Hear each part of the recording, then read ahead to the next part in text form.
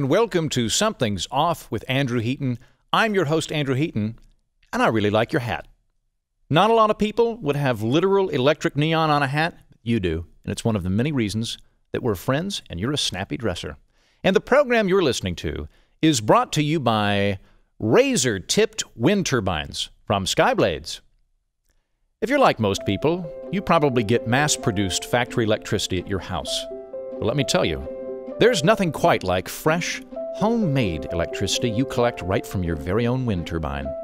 Whether you're operating your toaster or simply keeping all the lights on in your house because you're terrified of burglars, you can really see the difference in fresh, high-quality electricity over that stale store-bought stuff the electric companies pump into your walls. Something else worth considering is, what if your electricity expires? Sure, it keeps pretty well if you keep it cool and dry, but it can only last several weeks even then. Do you really want to flip the switch on your hot tub come December, only to realize your electricity has gone bad? Times like that, it's good to have a razor-tipped wind turbine on hand. And in much the same way that life is just cozier with fresh, homemade electricity, given how many geese one of those suckers manages to kill, you've also got an unlimited supply of fresh pillows. I don't know how often you buy fresh pillows, probably once or twice a month, I'm guessing.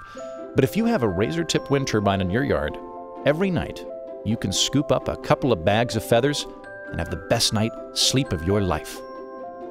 Did you know pillows expire? It's true. And let me tell you, friends, the last thing you want to do is be resting your sweet head on an expired pillow. It's filthy, and it's how people develop scrumpox. So install a razor-tipped wind turbine in your yard and fill your life with fresh electricity and abundant goose feathers from geese that are savagely shredded to death by a massive flying pinwheel. The razor-tipped wind turbine from Skyblades. Flay with all the colors of the wind. And now it's time for a day in the life of Joe Biden. 3 a.m. Call a random number and whisper, "I love you." Hang up and go back to sleep. 9:30. Rise and shine. Make coffee while listening to Wake Me Up Before You Go-Go by Wham! 10 o'clock. Attend Washington Rotary Club meeting and greet club president with warm, friendly handshake for 22 consecutive minutes. 10:30. Give speech to Rotary Club on the importance of civic engagement and bipartisanship. Make effort to personally thank and hug everyone attending. Chase several club officers into the parking lot to make sure they aren't left out of all that hugging. Wander into traffic to shake hands with commuters. 11 o'clock. Lunch at the Occidental near the White House.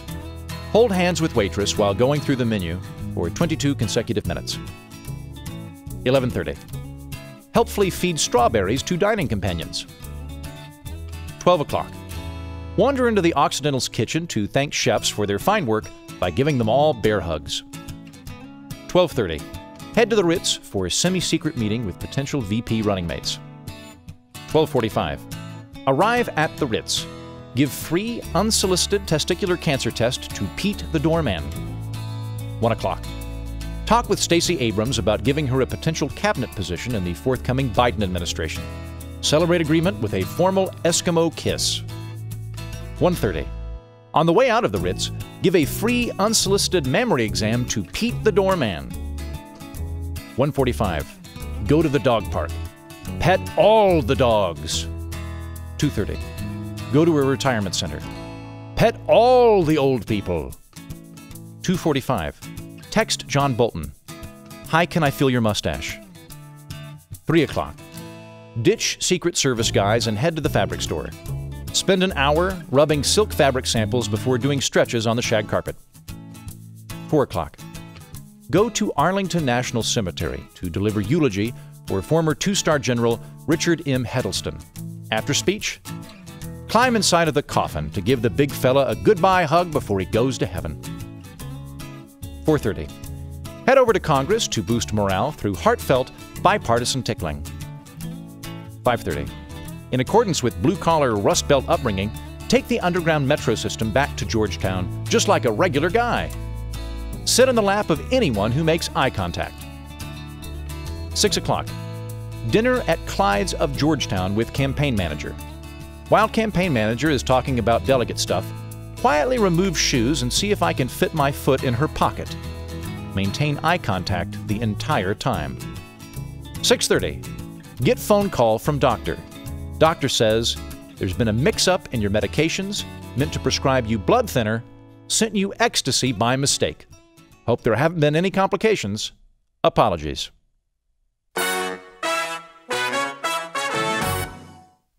My guest today is Robert Zubrin. He is the founder of the Mars Society. He is the author of The Case for Mars, and he is the president of Pioneer Astronautics. Robert, thank you for coming on. Thanks for inviting me. And I wanted to talk to you about a subject that is near and dear to my heart, which is moon bases. So I thought we could kind of go down the wonk hole on space exploration, or I guess more aptly, near space colonization. And I think you're kind of both on board for moon bases and Mars bases, aren't you? Yes, I am. So with a moon base, my enthusiasm is boundless for having a colony on the moon.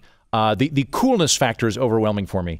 But from a physical perspective, if we wanted to back it up, what are the scientific advancements or scientific types of tests that we could do on a moon base that we can't otherwise do?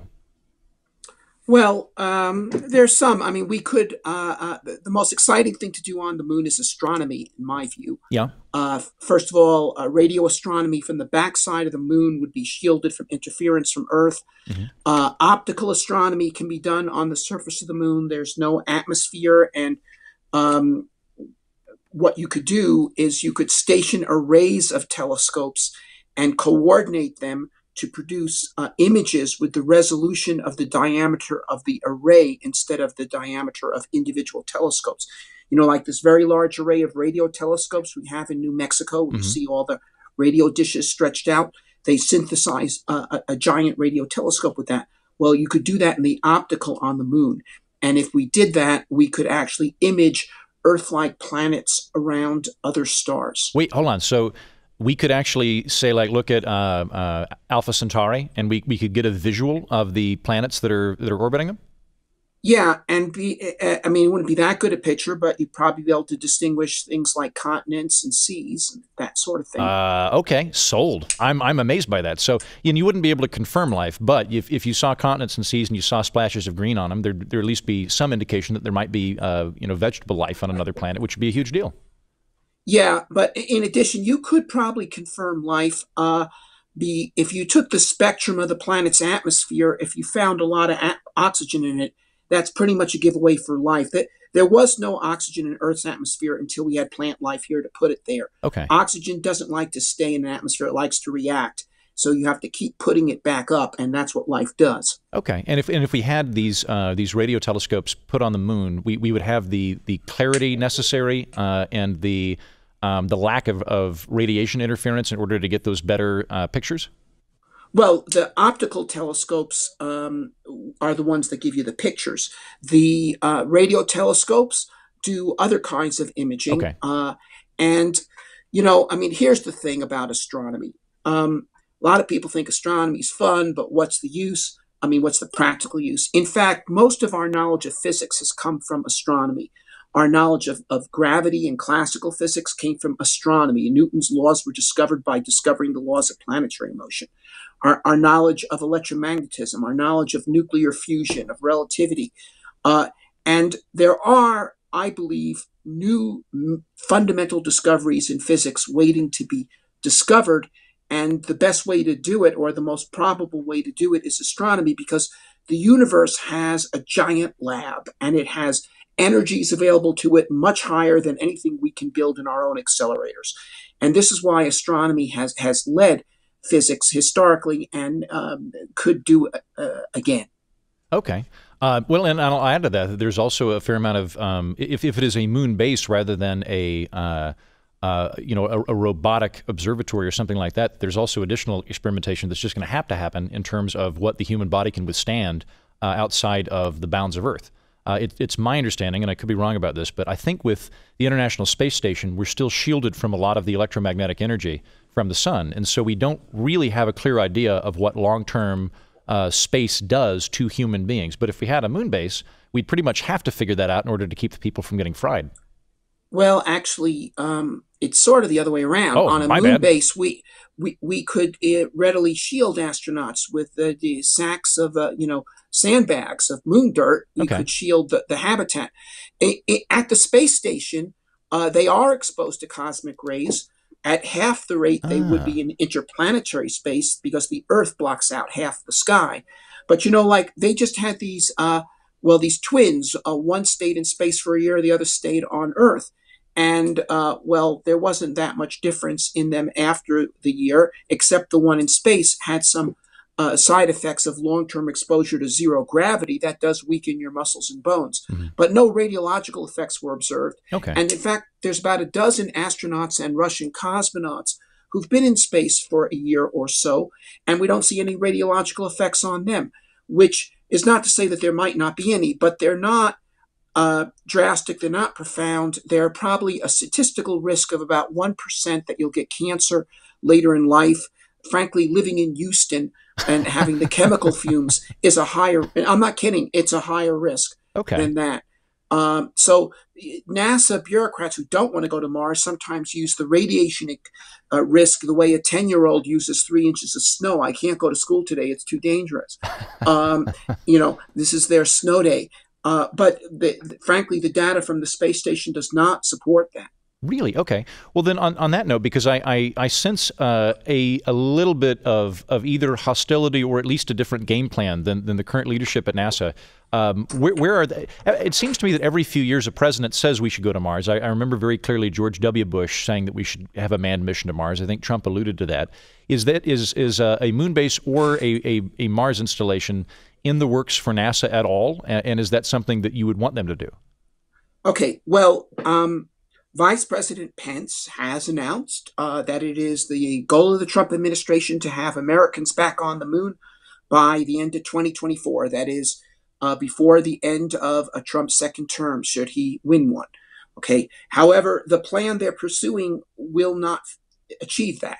They are actually continuing with this Obama administration plan to put a space station around the moon, which is of no utility whatsoever. It will cost a fortune to build, a fortune to maintain, and it will actually add to the propulsion requirements and the timing requirements of every moon mission that's forced to use it. And they'll all be forced to use it because otherwise it will be exposed to the fact that they never needed it in the first place. I think you describe very well how many public sector projects operate. Please continue.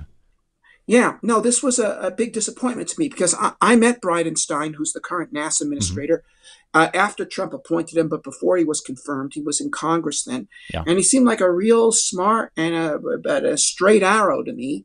And here were these Obama holdovers pushing this ridiculous plan. And I thought he'd come in like Moses coming down from Mount Sinai and throw the golden calf off the altar and say, this is stupid. Let's do something intelligent. Let's actually get to the moon. Instead, he starts dancing around the golden calf.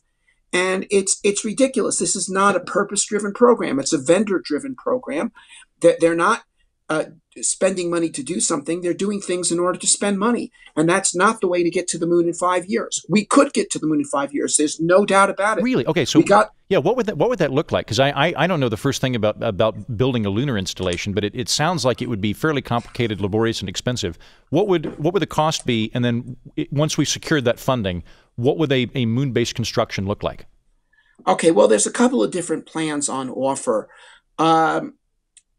One option would be, which is the option that's more or less in NASA's mind, which is to sort of use the same strategy that we used in Apollo, which was known as Lunar Orbit Rendezvous, where you leave a capsule in orbit around the moon and you go to the surface in a small landing craft that goes to the surface and it comes back to the capsule and the astronauts get back in the capsule and they take that home. Okay. Now, that plan worked. It's not the best plan for a lunar base because you have to do this rendezvous every time you return.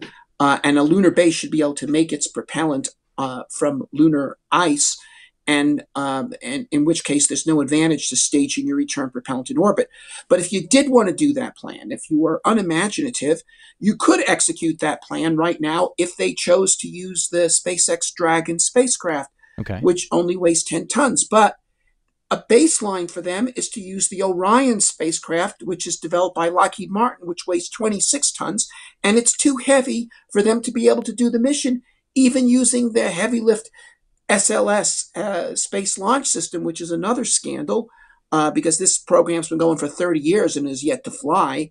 And I was involved in the initial design of it in 1988, which is unbelievable. The Saturn V, the contract was cut in 1962. It flew in 1967.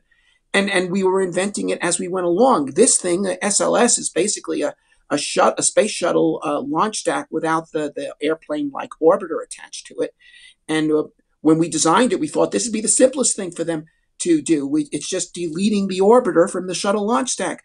Instead, they've now taken 3 times as long as it took to develop the whole shuttle, including that launch stack, in the first place in the 1970s. So there's been a long-running, inefficient collaboration between a defense contractor and the United States government that's been expensive and not terribly useful?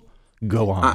I can hear your shock. Yeah, I'm blown away by Lockheed Martin's just taking that money. Wow. Well, that one's Boeing. Lockheed is it? Martin's Okay. the Orion. Oh, yeah, okay. So Yeah. they got each one has their own cross to bear, and apology to make. But SpaceX has, because they're doing things not on cost plus contracts, but fixed price contracts in which actually they're contributing a significant fraction of the money themselves. Mm-hmm. They're spending the money like it's theirs.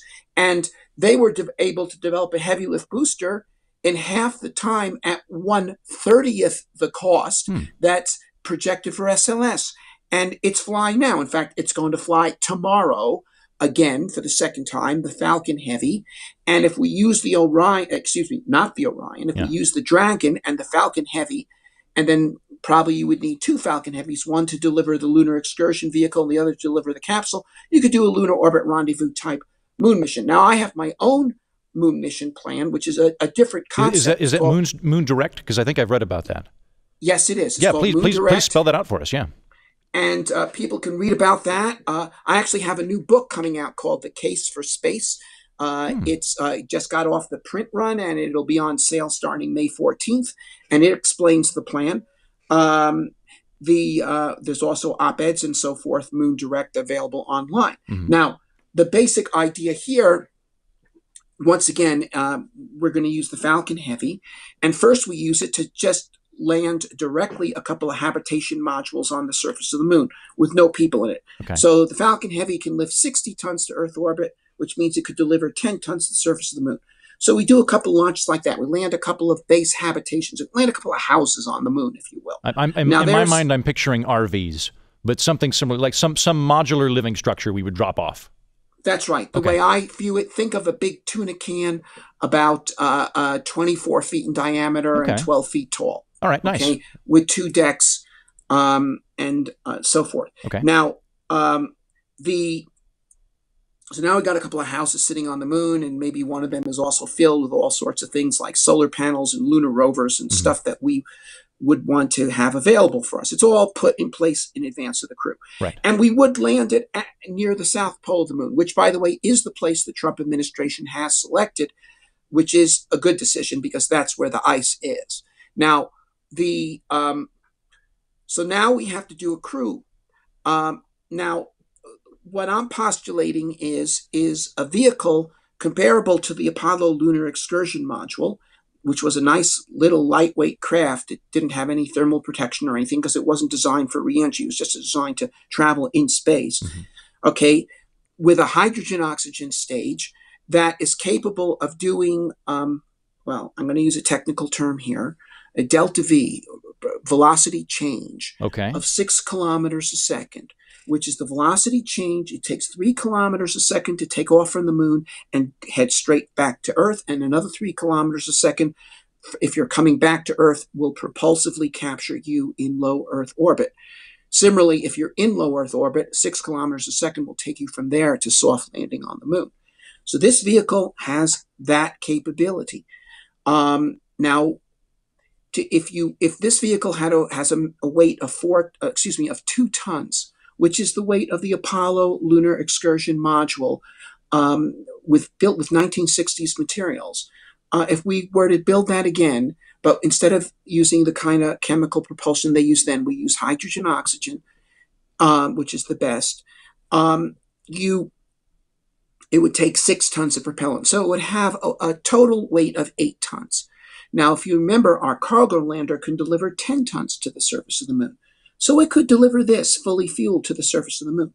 Okay, so we deliver cargo to the lunar surface. At what point do human beings show up? All right, once we have the cargo placed on the lunar surface, then we do the next mission employing the cargo delivery system and people, and this is how we do it. We need to create a vehicle. I call it the Lunar Excursion Vehicle. It's similar to the Apollo Lunar Excursion Module, which had a dry mass of 2 tons with 1960s materials, except we have a hydrogen-oxygen stage for it instead of the kind of chemicals they use. Hydrogen-oxygen is much more powerful. Okay. And this has enough propulsive ability to do, and I'm going to use a technical term here, a delta V, a velocity change of 6 kilometers a second, which is what you need to travel either from low Earth orbit to land on the surface of the moon, or to travel from the surface of the moon and propulsively capture in low Earth orbit. Okay. Okay. One way, either way. Okay. Okay. And we and this is sort of a vehicle which is shuttling between the surface of the moon and whatever the Falcon that's got the supplies up to the low Earth orbit.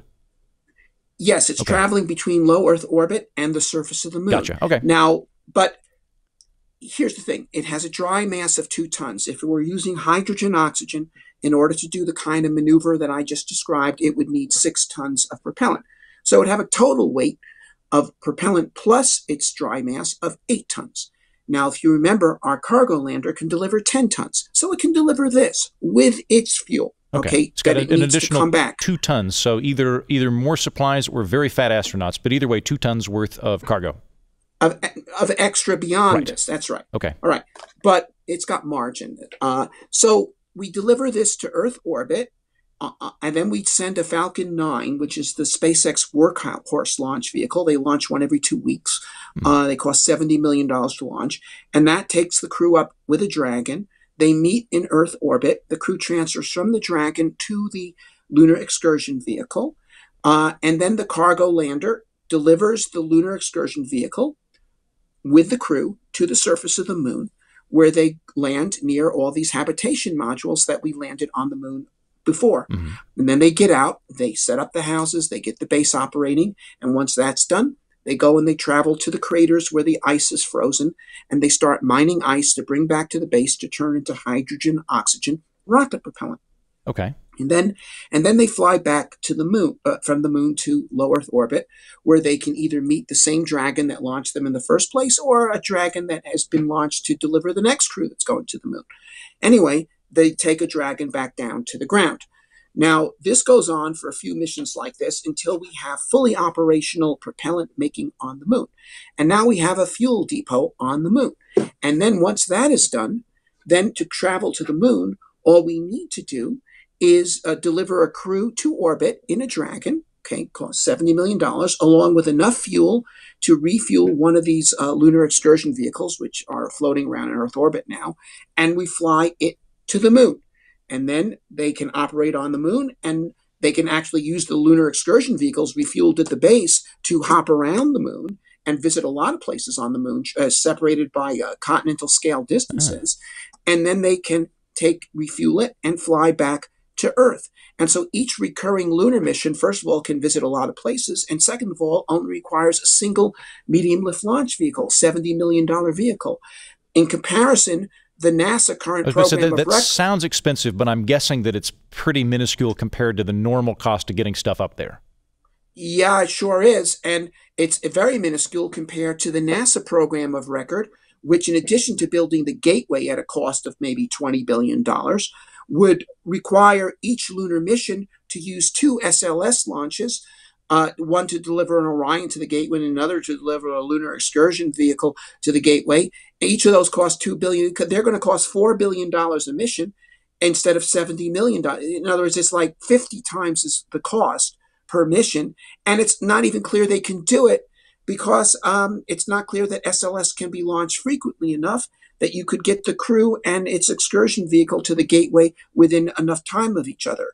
And so the whole program is just outright nuts. And in fact, Michael Griffin, who was the NASA administrator for George Bush and who is currently an undersecretary of defense for Trump, has openly stated that he thinks their plan is, and I quote, stupid.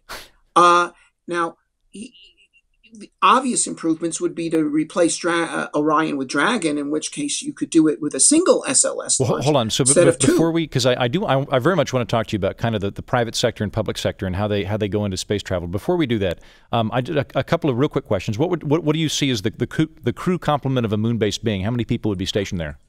Well, initially we keep it small, but once we have the lunar propellant making, there's no. First of all, instead of coming back in 2 weeks, why not come back in 2 months? And then you could be launching people to the moon. You could launch them once a month, and you could go from a crew of 4 to a crew of 8 because you'd have overlapping crews, 4 coming in, 4 out at a time.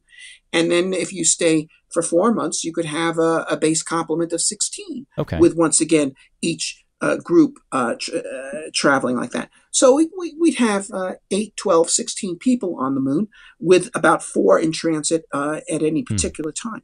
And what would if the administration got behind you and endorsed this plan, and Congress likewise endorsed this plan, what would the time frame be from now to when we had a fully operational moon base? And also, what would the total cost be? Well, I think that we could definitely have this thing operated by 2024.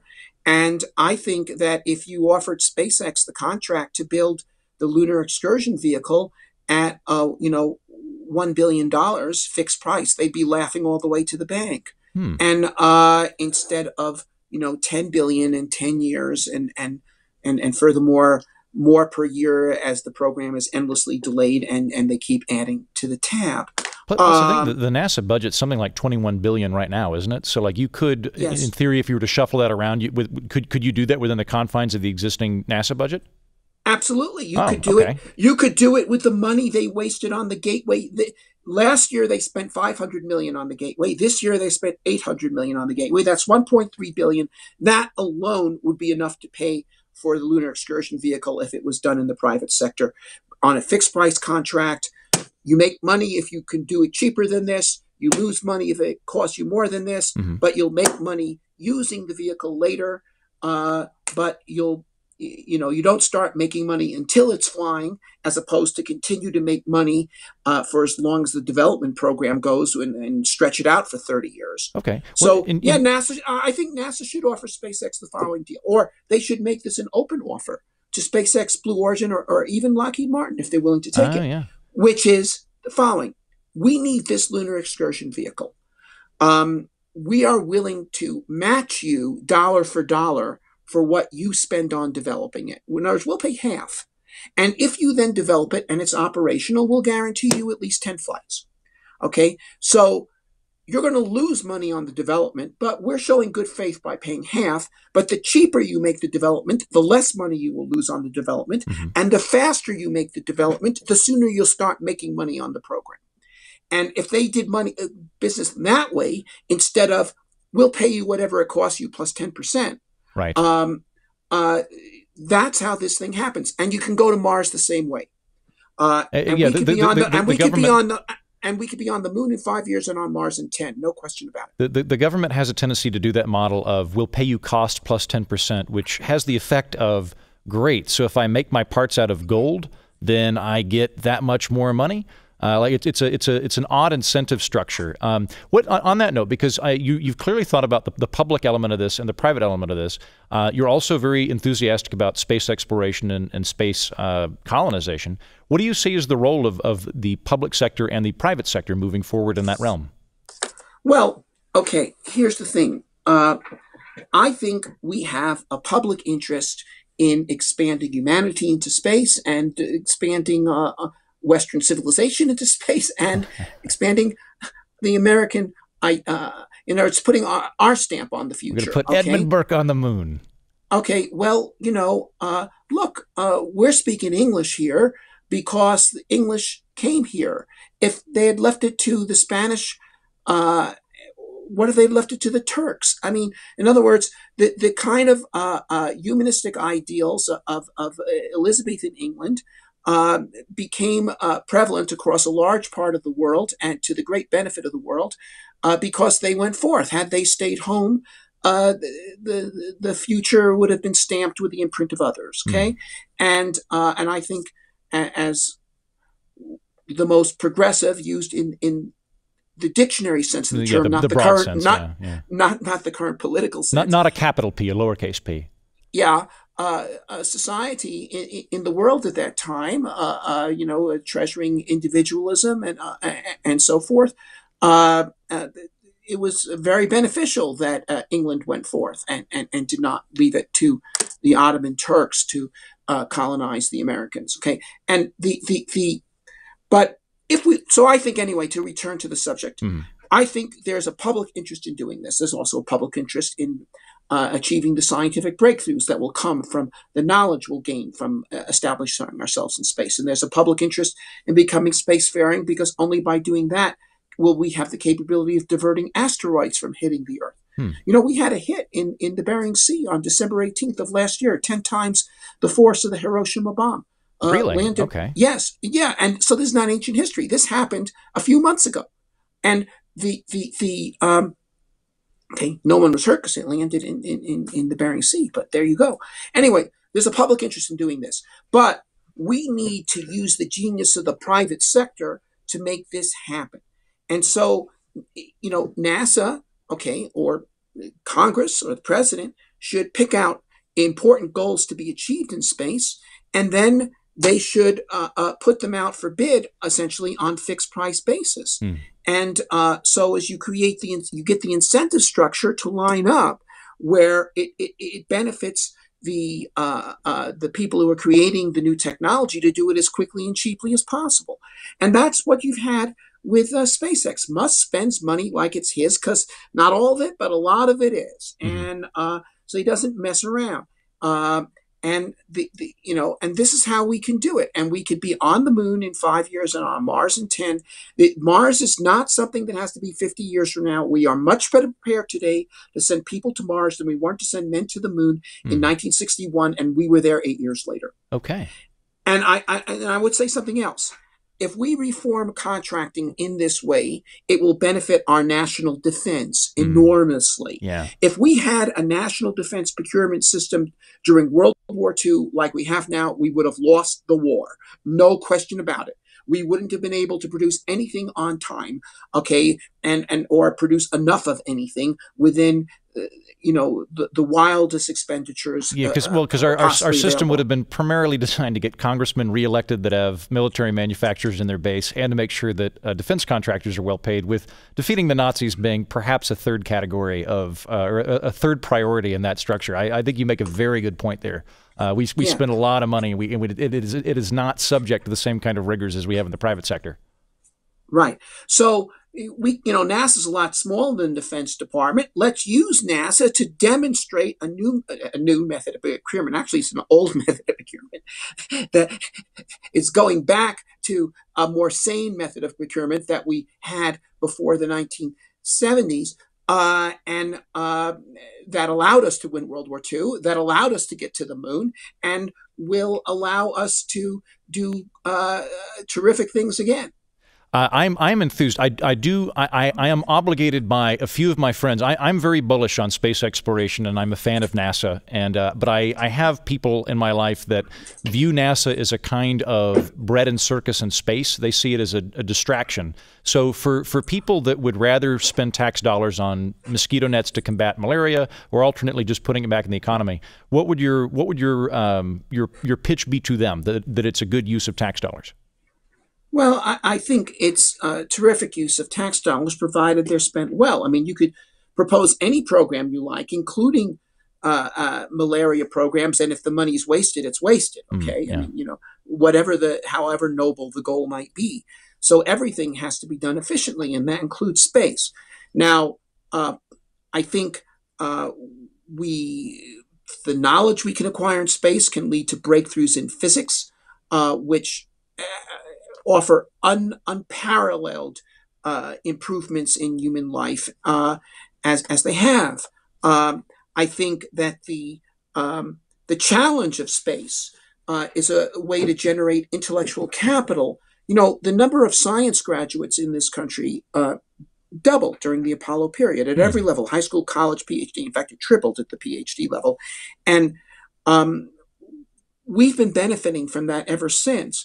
Because you see, what a Humans to Mars program in particular right now would say to every young person: learn your science and you could be an explorer of new worlds, because youth loves adventure. And out of that, we'd get millions of young scientists, engineers, inventors, technological entrepreneurs, medical researchers. These are the kinds of people that advance society, that improve our national defense, that advance our economy.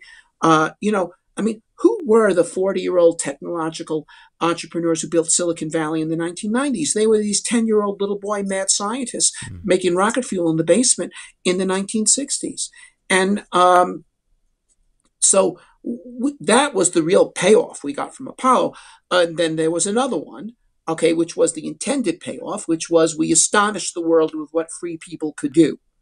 And let me tell you something, because I was a competitive chess player at that time. I was a kid. I was in Leningrad when we landed on the moon. And you were in Leningrad in the Soviet Union? Yes, I was. Wow. Okay. And I could tell you, all the Russians I knew were really impressed, and they were positively impressed. Yeah. Okay. They did not have a positive impression of the United States by what we were doing in Vietnam. By no means. They had a very positive impression about what we were doing in space exploration. And they got the message that we represented the future, that we represented what was good, that we were the team they should want to be part of. And, and I'm sure everyone behind the Iron Curtain got that message. And, here you have today, you have Putin and the Chinese and the Islamists all saying, oh, you guys were good once, but we're the future. Okay, not you. Well, we need to push back on that. We need to say, no, we're the future. This is the future. Freedom is the future. So there's that. That really matters. And then there is another thing. There is the future, because there is a question of who's going to put their stamp on the future. And, all of my ancestors, without exception, were parents. Okay, people who decided to put their stamp on the future. Me too. I think. Yeah, I'm doing. I'm going to have to go through 23andMe, but I think that's me as well. Yeah, we got a lot of parents. Yeah, that's how it works, right? Okay. Now, look, I'm not anti-China. Okay, I think the Chinese are good people, and I think they have a very interesting civilization, and they have a lot to offer the world. Yeah, I'd say I think they're lovely people. I'm anti their government. I think their government's horrible. Right. And but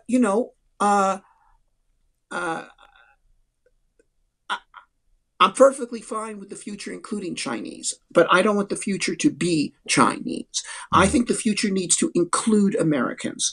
I think we need to be part of that future. Okay, and then together, there'll be a new melting pot in space of cultures and ideals and what have you. But we need to be part of it. And if we decide to stay home, well, then if other people are the ones who have children, then those children will have other parents than us. Yeah. Okay, and that's how I can put it. So, do we want to put our stamp on the future? Do we want to be part of the future? Okay, and I think we should. We'll end on that note, because it's a good one, and I enjoyed your argument in favor of that, and I enjoyed all the mechanics walking through it. Thank you very much for joining me. Well, thank you. And once again, if people want to know more about all these ideas, I have a new book coming out. It's called The Case for Space, and you can order it on Amazon now, and it'll be available for sale May 14th. Great. Thank you. Thank you. Listener feedback. Let's unpack a couple of things. Here's one. Let me know if you would like me to bring Robert back on to talk about his book. I enjoyed talking to him tremendously, and I like doing space wonk policy followed up by aspirational ambition at the end. I thought that was cool. Maybe we'll bring it back on. Let me know if you think that would be a good idea. I'll say a bunch of you wrote in about yesterday's episode where we covered the politics of superheroes. I had Megan Sass on, who is from a decidedly progressive bent, to talk about Batman and Superman and Wonder Woman.